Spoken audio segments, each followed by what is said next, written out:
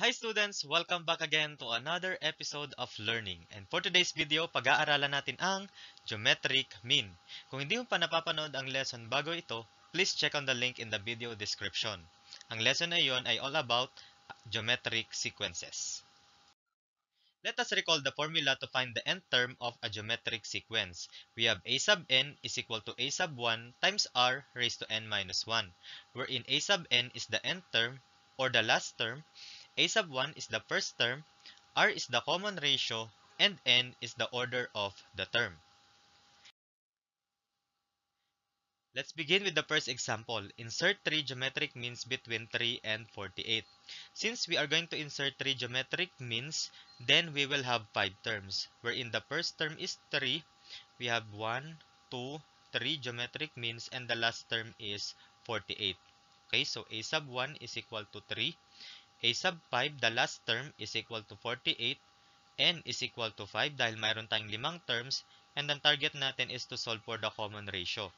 To solve for the common ratio, we will use the formula a sub n is equal to a sub 1 times r raised to n minus 1. Substitute lang natin yung given. So we have 48 is equal to 3 times r raised to 5 minus 1 kasi ang n natin is 5. And then divide both sides by 3. Cancel yung 3 rito. So 48 divided by 3 is equal to 16. We have here r to the 4th. Ngayon, para masolve natin yung r, kailangan nating erase both sides sa reciprocal ng 4. Okay? Ang reciprocal ng 4 is 1/4. Erase din natin yung 16 sa 1/4. So we will have 16 raised to 1/4 is equal to r na lang. Dahil 4 times 1/4, imumultiply kasi natin ang exponent using the power of a power. Okay? So kapag na-press nyo sa calculator nyo itong 16 raised to 1/4, i-landscape nyo lang siya, i-press yung 16, and then yung exponent function na x raised to y, ganyan yung symbol niya or yung ganito, at pindutin yung 1 divided by 4, and then i-close yung parenthesis. Okay? So ang magiging sagot lamang niyan ay isa sa calculator. We have 2 is equal to r. Pero, dalawa dapat ang solution ng ating r. Meron din tayong r is equal to negative 2. Bakit tayo nagkaroon ng dalawang solution? Kasi nga, kapag ang exponent ng variable ay even, magkakaroon tayo ng positive at negative na solution. Okay? Pero kapag ang exponent ng variable ay odd, isa lang ang magiging solution. Paano nangyari yan? Kapag ginamit natin yung 2 as a factor 4 times, so we have 2 raised to 4, that is r to the 4th. 2 times 2 times 2 times 2 is equal to 16. Kapag na-multiply din natin itong negative 2 sa kanyang sarili, negative 2 times negative 2 times negative 2 times negative 2, ang sagot pa rin niyan is positive 16. Okay? Ngayon, magkakaroon tayo ng dalawang set ng sagot. Okay? Dahil may dalawa tayong set ng sequence. Using r is equal to 2, ang susunod na term dito sa 3 is 6. Sunod sa 6 ay 12. Just multiply. And then 12 times 2 is equal to 24. Kapag na-times natin to sa 2, ang sagot ay 48. That means sakto rin siya. Pero kapag ginamit natin yung negative 2, we have 3. Ang kasunod niya is negative 6. Dahil 3 times negative 2 is equal to negative 6. Ang kasunod niya ay 12. Next is negative 24. And the last term is 48. As you can see, kapag ginamit natin yung dalawang common ratio, magiging sakto siya dun sa ating last term which is equal to 48.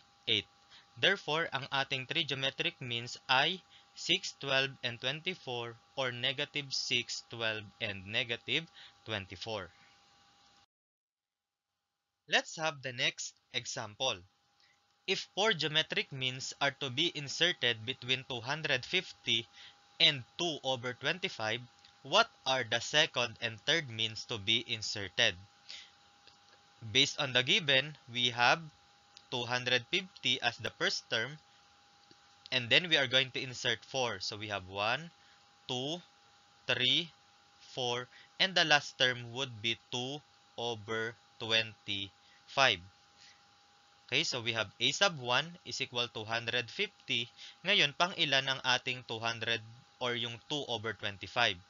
So, ang 2 over 25 ay ika-anim na term or a sub 6. So, 2 over 25. And then, n is equal to 6. Okay, dahil mag insert tayo ng 4. So, 4 plus 2 is equal to 6 terms. Ang goal natin ay ma-solve yung ating common ratio. Okay? So, paano natin isosolve yung common ratio? Gagamitin natin ang formula na a sub n is equal to a sub 1 times r raised to n minus 1. Okay? So, by substitution, ang ating last term ay 2 over 25 is equal to a sub 1 which is 250 times r raised to n minus 1. So, 6 minus 1 is equal to 5. So, daidiretso ko na siya. And then, i-divide natin both sides by 250. Okay? Or, i-multiply natin all the terms or both sides by 1 over 250. Ngayon, sir, bakit po tayo nag-multiply ng 1 over 250? Pareho lamang siya kung i-divide natin both sides by 250. Okay? Bakit ko siya na-times na lang sa 1 over 250? Dahil meron tayong fraction dito sa left side. Okay? So, magiging 2 over 25 times 250 na lang siya. Okay? Kasi 2 times 1 is equal to 2 and then 25 times 250, hindi ko siya na-multiply. Okay? Is equal to, makakancel na yung 250 dahil 250 times 1 over 250 is equal to 1, magiging r to the 5th na lang ito. Okay? Next, we have to cancel 2 and 250. Pareho silang divisible sa 2. Magiging 1 over 25 times kalahati ng 250 is 125. Okay? Is equal to r to the 5th. Ngayon, ang 25 at 125 ay pwede nating i-express to base 5. Okay? Or pwede nyo rin siyang i-multiply. So, mas madali ay erase natin siya or i-express natin siya into exponential form to base 5. So, 25 is equal to 5 square times ang 125 ay 5 cube is equal to r to the 5th. Okay? And then 1 over 5 square times 5 cube, i-apply natin yung laws of exponent. Kailangan nating i-add yung 2 at saka 3. So, magiging 1 over 5 to the 5th power is equal to r to the 5th. Okay? And then, erase natin both sides sa 1 over 5 raised to 1 over 5. Yung 1 raised to 1 over 5, kahit anong exponent niya, ang sagot pa rin ay 1 over 5 raised to 5 times 1 over 5. So, yung 5, yung 5 raised to 5, i-raise natin sa 1/5. Kailangan lang nating i-times yung exponent na 5 sa 1/5. So, magiging 5 na lang siya. Or 5 raised to 1. Tinanggal ko na ang 1 is equal to r to the 5th. So, magiging 5 times 1/5, magiging r raised to 1 na lang siya. So, therefore, ang ating common ratio ay 1 over 5 or 1/5. Ngayon, ang hinahanap natin is the second and third mean. Ang first mean natin ay ito, second ay ito, third and then fourth. So, ito yung ating hinahanap. Paano natin sila isosolve? So, 250 i-times na muna natin sa 1/5. So, this is equal to 50. Next, yung 50 i-times natin sa 1/5, magiging 10. Next, yung 10 i-times natin sa 1/5, magiging 2. At yung 2, kapag na-times natin sa 1/5, ay magiging 2 over 5. So, therefore, ang ating second mean ay 10 at ang ating third mean ay 2. Okay? Example number 3. What are the geometric means between 7 and 789? So, dahil mag-i-insert tayo ng dalawang geometric means sa pagitan ng 7 at 189, a sub 1 is equal to 7, and then we have 1, 2, fourth term natin ang 189. Okay? So, a sub 1 is equal to 7, a sub 4 is equal to 189, then n is equal to 4. Again, ang goal natin dito is ma-solve yung common ratio. So, para ma-solve siya, isa-substitute natin sila sa formula. So, a sub n is equal to a sub 1 times r raised to n minus 1. Ang ating last term ay 189 is equal to 7 times the common ratio. Wala pa, hinahanap natin siya. And then, n is 4 minus 1. Okay? Divide both sides by 7. Cancel yung 7 sa right side. And then, 189 divided by 7 is equal to 27. Is equal to r to the third power. Kasi 4 minus 1 is equal to 3. And then, erase natin siya sa 1/3. Okay? So, erase natin sila sa 1/3. Magiging 27 raised to 1/3 is equal to r na lang.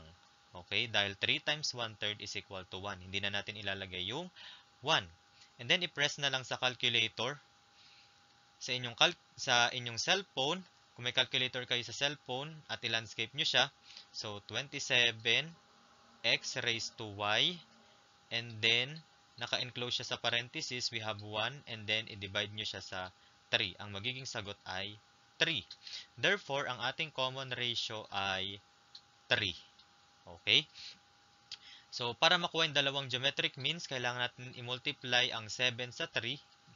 Okay? Which is 21. This is the first geometric mean or the second term of the sequence. And then, 21 times 3 is equal to 63. Kapag na-multiply natin ang 63 sa 3, makukuha nating sagot is 189.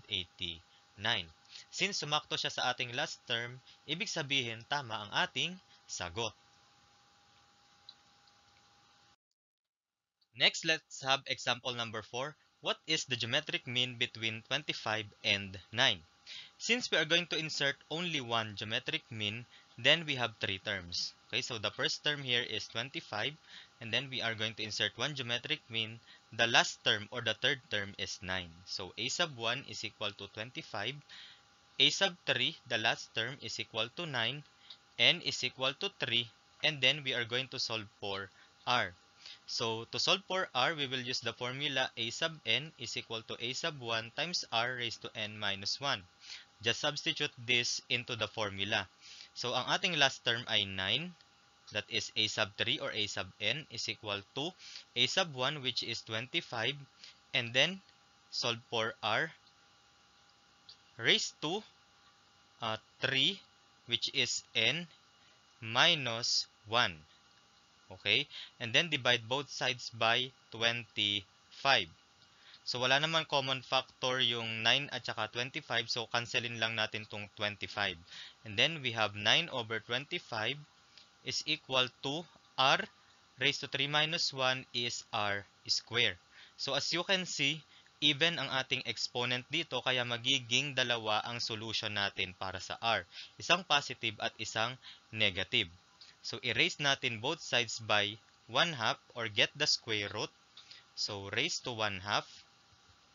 So, kapag nag-raise ka sa 1/2, that is just the same as getting the square root. Okay? So, square root of 9 is equal to 3 and square root of 25 is equal to 5. Or, kung gusto nyong i-calculator siya, pindutin nyo yung 9 and then x raised to y na exponent function and then 1 divided by 2 at saka yung 25. Ganun din yung gagawin nyo sa kanya. Okay, 1 divided by 2. So makukuha nyo pa rin dyan is 3/5. That is the value of r, and since ito ay even, so r is equal to negative 3/5 as well. Okay, so meron tayong dalawang value ng geometric mean na ito. Okay, isang positive at isang negative. So yung una ay imumultiply natin sa 3/5. So, 25 times 3/5. 25 divided by 5 is equal to 5. And then times 3 is equal to 15. At kapag na-multiply natin yung 25 sa negative 3/5, ang magiging sagot is negative 15. Therefore, the geometric mean between 25 and 9 is positive 15 or negative 15.